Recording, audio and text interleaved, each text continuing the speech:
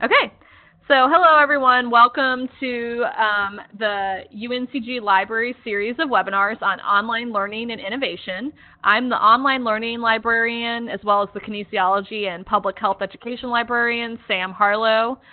So in this series, different UNCG instructional technologists, ITS staff, and faculty cover topics on online learning pedagogies, UNCG instructional technology tools, such as Canvas, Google, Box, etc., and more. These 30-minute webinars are recorded in WebEx meetings, where we are right now, and placed on this library webpage that I'm about to drop into the chat. So this page will also contain other applicable links and presentation materials as well. So we also give the recording file to the ITC or ITS or faculty member presenting the materials, and they can put it where they see fit. And these are hosted on YouTube after the fact and eventually closed captions. So I'm going to cover some logistical things about how this webinar is going to run. Please mute your audio during the presentation by clicking the audio icon next to your name to turn it red. It's a little mic icon. Also at the bottom of your screen, you can click on that same icon. But you can turn your audio back on by clicking that same audio icon again to make it not red at the end of the webinar to participate in a conversation with the presenter. If you do not have a microphone, you are also welcome to participate in chat. You still have to connect to the audio at the bottom of the screen. If you have questions throughout the webinar, please put them into the chat, and I will track the questions while the presenter goes through the materials. So if you have any technical issues during this webinar, I'm going to throw my email address into there, and as well as my phone number, because I'll be muted and it won't interrupt the flow. But do we have any questions as I'm putting these final things into chat before we begin? Okay. So, without further ado, this session is hosted by Susie Bowles, UNCG Online Instructional Technology Consultant, and it is on Google Slides and Canvas.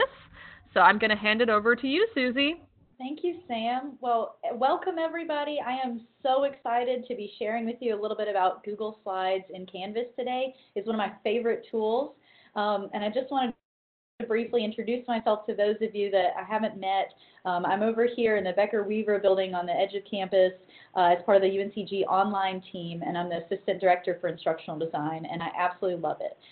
So hello to those of you that I've met before, and welcome to those of you who are new. So I'm really excited about getting started, and I'll just go ahead and hit the ground running here. What I'm going to do is share my slides on the screen, and that way everybody can see them in full detail. So let's see, I'll get that set up here. Okay. Is everybody able to see these slides? And I'll rely on Sam to respond to your questions and ideas in chat as we go along, because I'm not actually able to see them myself. And we can see your slides great. Excellent. All right. So this presentation was first presented, I guess, a couple months ago by my colleague Nathan Myers as well as myself, and we've updated it slightly since then, but we're just really excited to share with you very practical how-to steps about Google Slides and its purpose and how it kind of integrates with Canvas in various ways. So I have some goals for this session that I dreamed up. Why would we ever choose to embed Google Slides presentations? And then the how. How do we actually go about creating them, publishing them, and embedding them into Canvas? And then what are some final design and accessibility features to consider to make sure that all students can learn from Google Slides and that we haven't excluded anyone on the basis of how they learn? But I also want to hear from you. What else would you like to learn about Google Slides and Canvas? I'm sure that you probably had some thoughts about what this might entail when you signed up for the webinar. So I would encourage you now to open the chat window that Sam was speaking of and to just add something in there if there is anything not on this list that you would like to learn.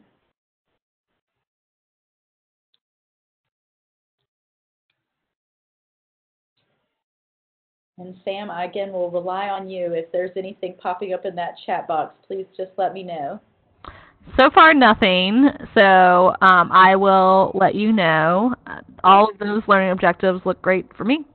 Okay. Well, if anything comes to anyone's mind as we go along, just put that in the chat box and Sam will relay to me. So first of all, why? What is the big picture here? Why would we embed Google Slides? We already have presentation tools like PowerPoint. I've had the pleasure of working with many instructors here at UNCG, and PowerPoint is a common tool. So why would we choose a different one, such as Google Slides? After doing some research, Nathan and I compiled this list relying on a few articles and things that others have seen, as well as our own experience, to kind of compare what Google Slides can give you that PowerPoint cannot. First of all, if you create a Google Slides presentation and embed it, then wherever you embed it, if you make an update, the updates are going to show in those locations. So for example, if you create a instructor introduction, and maybe you're teaching 4 classes this semester, well, you can use that same Google Slides instructor introduction presentation and embed that in 4 different courses. And then one day you may go, ooh, I really need to update that. Something's happened. Maybe I got a dog. Maybe I got a new degree. I want to tell the student something more. So if you make the updates in the original Google Slides presentation, wherever you've embedded it, it's going to dynamically update. So it can save you a lot of time. Whereas with PowerPoint, there are you're going to have to create a new version of the file every time. And that can cause a lot of extra work on your part, and even some confusion when you have different versions of the same PowerPoint. Additionally, going on to the second bullet, when you have a Google Slides presentation embedded in a Canvas site, then you don't have to have the student download it. They are viewing it within the site through their browser. So if they're on a slow connection, many of our students may be rural or located in a place that just doesn't have a strong, robust internet connection, then downloading a PowerPoint file can really take a lot of time. This avoids that issue. Also, we have students using Macs, students using Windows devices, all different types, and PowerPoint can sometimes behave differently on different devices. So by using Google Slides, which is embedded in the browser, you circumvent that issue entirely. And finally, for the students, they're able to view this in their same window. And I'm going to demonstrate some of these things to you in a moment. But instead of having to open a new application window like you would with PowerPoint, you can view it in the same screen. I'd like to share with you a few examples so you see what I'm talking about. So I'm going to minimize the presentation here and open up my Canvas demo course so that we can all see it. So this is just we call it just DCL test. It's just an old sandbox area in Canvas that allows us to kind of play around with some of the features of Canvas and demonstrate things like this. And so this tutorial example is something that I helped to develop for a kinesiology course called Kin 717. And we were giving students instructions on how to use YouTube Live to record themselves and then share that presentation with their class. Because a lot of instructors have wanted to do group projects in an online class, and they had a hard time going, well, how are students going to present if they can't even meet in person with their group? How are they going to present back to the class in video form so that I can evaluate their speaking and presentation style? These instructions were our answer to that. So you can see that the Google slide is directly here on the page, and at the bottom it has the play bar that allows you to advance forward and backwards in the slides. And you can also see all the different slide numbers here. And so a student would click through and be able to see step by step what are their instructions for using YouTube Live. So you see, I haven't had to download a PowerPoint. I didn't have to wait for that or worry that I had the right program. It's just right here on the Canvas page. And it just looks really nice. You know, if I had used Canvas instead of embedding Google Slides, all this information I would have had to use tabs or accordions or just put it in long linear format on the page, which could have meant a really long page. So this is just another alternative for how you can present information. And you can see that, you know, we've spent some time to make the Google Slides look nice and have headers and have images, etc. So that's one example. And like I mentioned earlier, this is something you can use for multiple classes. You create one Google Slides presentation, and then you can embed it with the embed code, as I'll show you later in this presentation, into multiple web pages or in, other places that you would want to share it with your students. You can share it by link or by embedding it. So let's look at a second example of a lecture. So you may go, okay, well, I can see how this would be useful for step-by-step technology instructions, but how would this be useful for a lecture when I'm trying to follow my learning objectives and deliver students, a pretty complicated message here? So let's look at that example. Go here to my modules and go to the lecture examples. And so this one was developed for an undergraduate course on systems thinking, and the goal was to take a pretty complicated topic, the concept of how to map the complex systems around us in a visual way. So how do you take, for example, all of the systems involved in our political system here in the U.S. and map those? And there's a specific set of tools you can use in systems thinking to help you communicate those complex visuals. And so this takes the place of what would have been an oral delivery lecture and transfers it into these Google Slides presentations. So students can read and they can see an image that supports what they're reading. And if you can see how it kind of builds on itself, the diagram changes as the student is learning. Again, they can have the benefit of going through this at their own pace. Some students find that their instructor lectures very quickly and they can't quite keep up. Or maybe they have a little trouble understanding their instructor, just communication, language-wise. By having this Google Slides lecture to either supplement what the instructor is telling them or to be a substitute for it, it can really help the student to learn at their own pace and to really ensure they understand all the concepts. And so I think you get the picture, and you can see there's not a lot of text on these slides, but it's enough to be conversant. These slides are written in a way to be in second person to the student. They speak to the student as you, and they really try to be as if the instructor was speaking to the student. As a second example, which is also on that same page, you can see that, you can see that there can be more images and that you can also hyperlink to things from the slides. So if I were to click this, it's going to pop open a new tab and show me the image source. So this is a great way to share links with the students as well to encourage them for further exploration on a topic. Again, unlike a PowerPoint where you're having to download the file and then once they click a link that's in the PowerPoint file, it's going to open up in their browser. This would just conveniently open in another tab and just be a little more seamless. Okay? Looking at another example, this one's my favorite. This is an interactive Google Slides example that was developed for an economics course. So let me pull that up.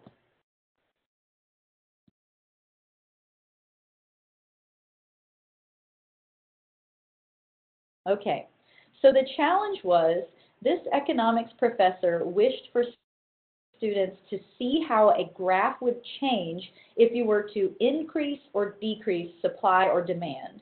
And so we were tasked with how to create an interactive object for that. So this is not a lecture, this is not a tutorial, this is what we call a learning object. It's something that is ungraded and meant to help the student practice or comprehend a key concept within the course. And so what we were able to do is if the student clicks on, say, increased demand, you see how the graph changes. Now maybe I want to decrease supply. Oh, look, the graph changes like this. And I wish I were an economist to tell you the precision of exactly what this means, but this is what the instructor hoped for, is that students can choose to increase or decrease supply or increase or decrease demand and see the resultant effects on the graph. So how did we accomplish that with Google Slides, and how could you develop similar interactive examples for your own courses? Well, there's a little bit of a trick to it. So in Google Slides, you can actually, and PowerPoint does this too, but you can actually set links within the slides to jump to other links. And so in this interactive example, there's actually a different slide for each iteration of the graph. And if you were to click increase supply, it's jumping to the slide that shows increased supply. And if you were to click decrease supply, it's jumping to that slide. And so when you're looking here at the slides I'm using right now for this presentation, so I could set slide 1 to jump to 3 or to jump to 5. And so what we had to do, though, is in Google Slides, if you click anywhere on the slide, it advances. And so that's problematic. That's in presentation mode. Here in the embedded view of the slides in Canvas, let's see, it doesn't proceed, if I'm just clicking out here. It only proceeds if I'm clicking on these buttons. So the way we accomplished that was actually by putting a big transparent button over the whole slide, and that is always set to jump to the current slide. So that way, if they click anywhere else, it's not automatically advancing. And we set these rectangular buttons to, again, have that kind of a hyperlink to jump to various slides. And in this way, this is sort of a branching learning object, and it's responding to what the student is clicking and allowing them to see the results of their choices. So you could do this same kind of thing in a case study. If you had maybe a student is having a conversation, perhaps they're a nursing student and they're looking to diagnose a patient and consider options for interventions and prescribe something. So you could have information about the patient and a photo of them, and then have 2 or 3 questions for the nursing student to ask. And when they click on that button, it could go to a slide that then shows the patient's response to that question. So I think you can see there's a lot of possibilities for using this branching structure within Google Slides, and it's all conveniently embedded here in their Canvas course, so they're not having to learn a new tool or download anything. It's just right here so they can practice and play around with it. Are there any questions about those examples before I move on to the next portion of the presentation, which is kind of showing you the how to set up your Google Slides presentation so you can embed it? So there is a question from Paige. Where do you as the instructor see the branching slides? Great. Let's see. So you as the instructor see them in this view that I'm showing you right here. You see them on the left. It shows you like a linear structure. It might be really helpful if I were to actually pull up the Google Slides example for this exercise so that you could see it. And Paige, if you wanted to add any more to that question, I can be more specific. Let's see.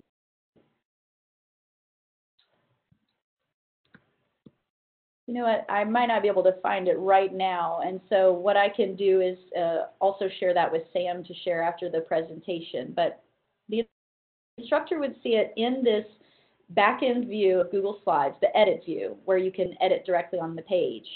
And then on each of the buttons, you can set the hyperlink to jump to a certain page. Yeah, I think she's talking about adding in the hyperlink. So if you know where that is. Yeah. Let's see. So here's an example for Paige and for anyone else wondering. So let's say I wanted to make this text right here, which right now says examples, interactive exercise. Let's just say it would say jump to slide 9, which of course you'd want to word that in a more interesting way in your actual case study. But here's how you would do it. You would select the object. So for right now, select the text box. And then you click Insert and Link. And it'll say you can paste a link or you can search for slides in this presentation. I hope everybody can see that. I know it's kind of small text, but you click slides in this presentation, and then you're able to select from the entire gallery of all the slides in there. So I could say if I wanted to jump to slide 9, I would simply search for slide 9, click that, and you click Apply. Now in present view, I should be able to click slide 9, and there I go. I've jumped to it. And so it takes a little bit of setup in order to get your links all the way you want it. And I always advocate for testing it out and making sure it works correctly before you publish. So that's maybe having a colleague look at it, or even a former student if you wish. But I do think that this is a really handy and quick way of kind of creating interactivity within your slides. So it breaks us out of that mentality that the slide presentation always has to be linear. Are there any other questions about maybe that interactive exercise or the other embedded Google Slides? Not right now. All right. Well, keep them coming. Great question, Paige. So let's move on to kind of the how. How do we set up our Google Slides presentation so that you can create it, publish it, and embed it in your Canvas course? It's very simple, actually. As you can see from these slides, once you've set up your slides, you're going to go over here to File and Publish to the Web, okay? And then once you do that, there are two options. There's linking and there's also embedding. And if you were to click embed, it gives you some size options. I typically choose medium for a Canvas page. It seems to look, about the right size. And then you have your gobbledygook here. It may look scary, it's code, but trust me, all you have to do is copy this and then go over to the Canvas page where you wish for it to be embedded. So I'll go over to my Canvas test page here. And I had previously embedded this slide here, so I'll delete that real quick. So again, I've copied this code. I go here to my Canvas page, and I have gone into the HTML editor. That's critical. Canvas has your what we call your WYSIWYG view, your what you see is what you get view. This is what the page should look like right here, if I were to say title of the page, etc. And it has this HTML editor view, which is the back end, the code view. So I'll paste the code in that view and click Save. And now my Google Slides presentation is here, and it brought with it the handy-dandy play bar. So you can see the very presentation I'm using right now can be embedded right here on a page. So it's very handy. Let's see. So that covers how to publish it and how to paste it basically onto a Canvas page. Those are those two slides. I just kind of went through them verbally, but you will get a copy of these slides afterwards if you want to revisit each of those steps. And I would like to talk about something else that's really important and near and dear to my heart too, and that is accessibility. Here at UNCG, we always strive to be accessible in everything so that every student, faculty, and staff can have the full benefit of what we're creating. So if you're a student, so that you can learn from anything that an instructor has developed with an instructional purpose. And so we want to make sure Google Slides, too, are accessible. And that has some practical considerations. First, each slide must have its own unique title. And that's important because, as you saw here, when I'm searching for which slide to go to, a student who's using a screen reader or another assistive device to kind of navigate in between slides, they're using the titles that you set up for your slides in order to know where to go. So for example, maybe I'm using a screen reader and I've gone through half the lecture and I go, what was that in the beginning? I wanted to revisit that point. Well, it's hard to find my place if the slides aren't labeled clearly. And a trap we often find is that instructors tend to label the top of each slide with like a word that doesn't mean much, like lecture or slide 1. So we need descriptive titles that are each unique per slide.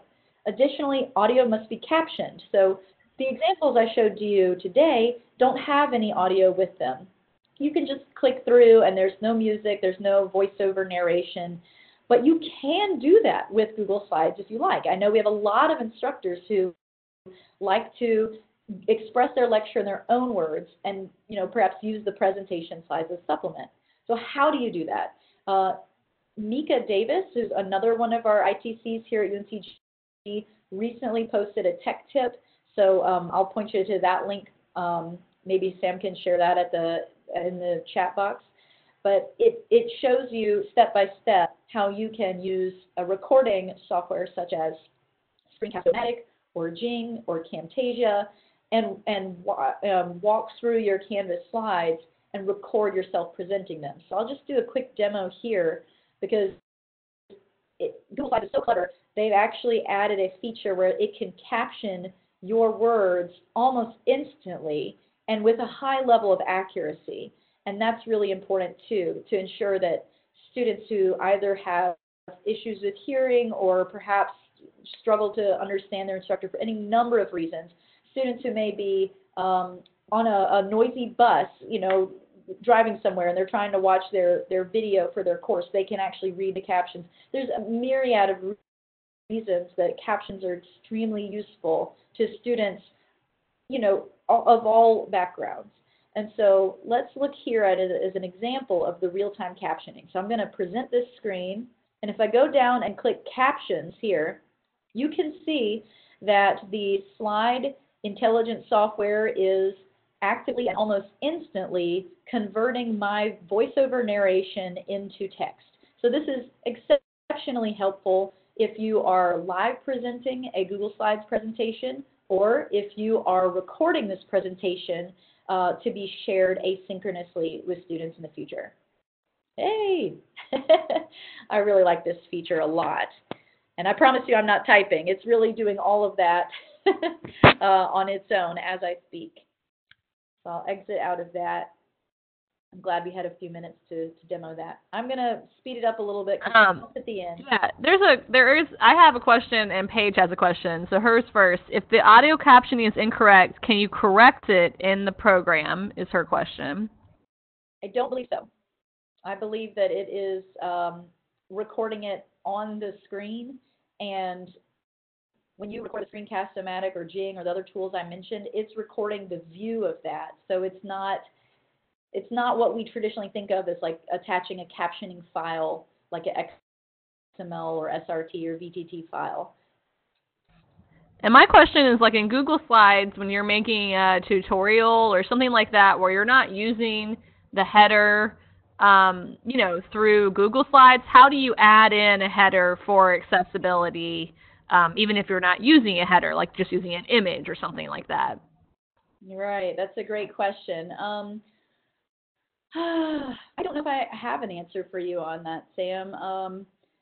I think traditionally we've just done text headers at the top, and I know that these slide titles themselves are useful in when you're using a screen reader. I think students are able to navigate between, like even if I didn't include this title here, for example, considerations accessibility, they would be able to know that there was a slide 10 there. It just would be called slide 10.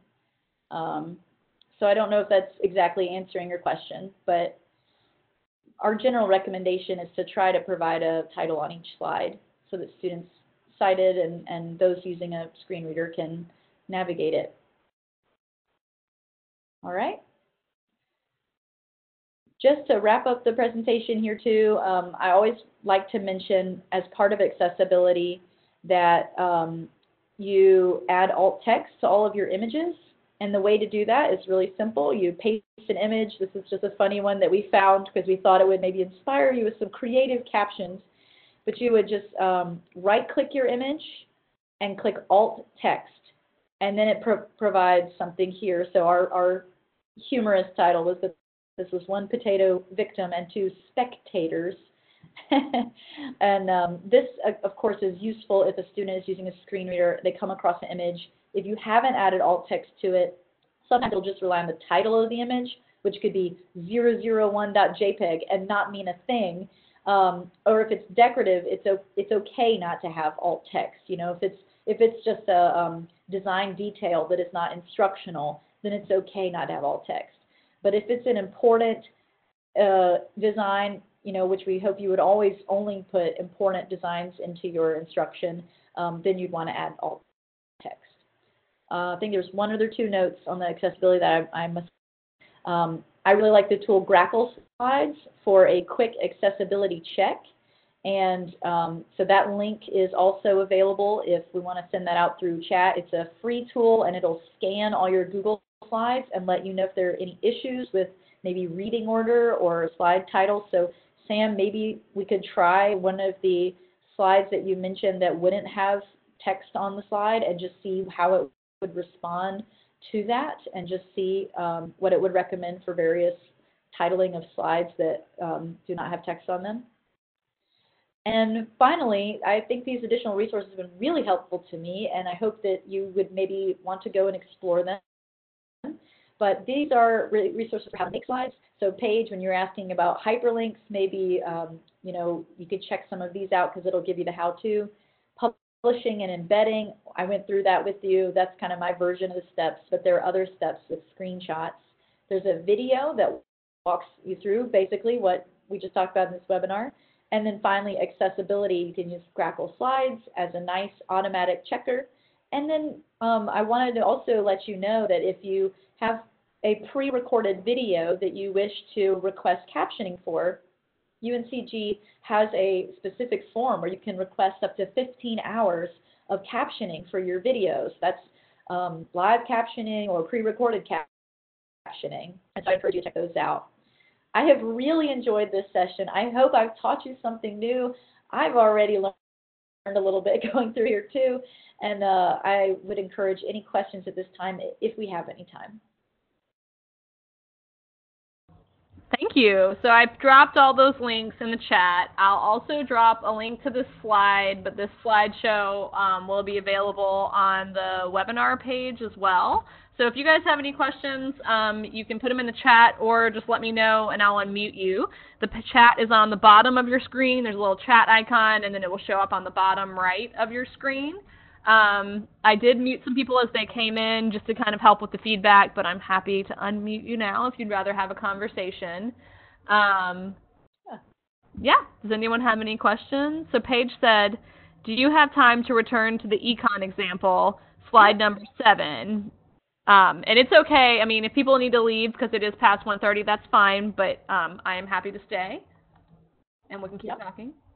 Absolutely. I can go back to that page. What do you want to know? Let's see. I'll share my screen again. Paige, are you looking at hyperlinking to other slides to create interaction?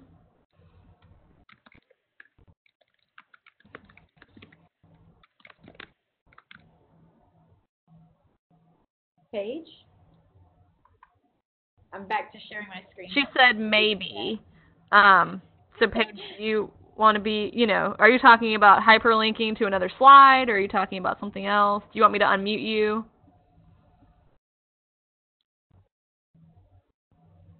Yes, unmute. You're unmuted. That popped up. Hi, Paige.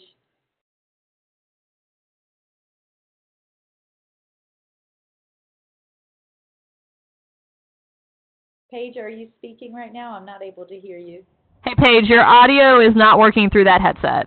So the headset doesn't work, I don't think, in terms of that. So you can either take that off and try to use your computer mic, or you can use the chat, or email us later. Yeah, Paige, I would be really glad to sit down with you and walk through this interactive exercise together, and that goes for anyone who's here.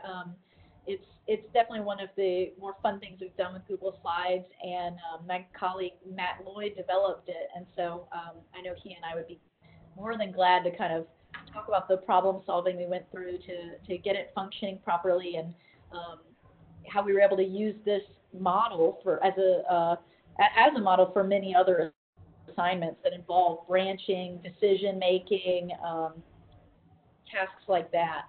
Typically ungraded, typically learning objects that allow you to navigate back and forth, not in a linear fashion. So we can take this conversation offline if you wish. Great. Does anyone have any other questions? I just want to give people a chance. Ideas? Anything that they're doing with Google Slides that Susie didn't cover or anything?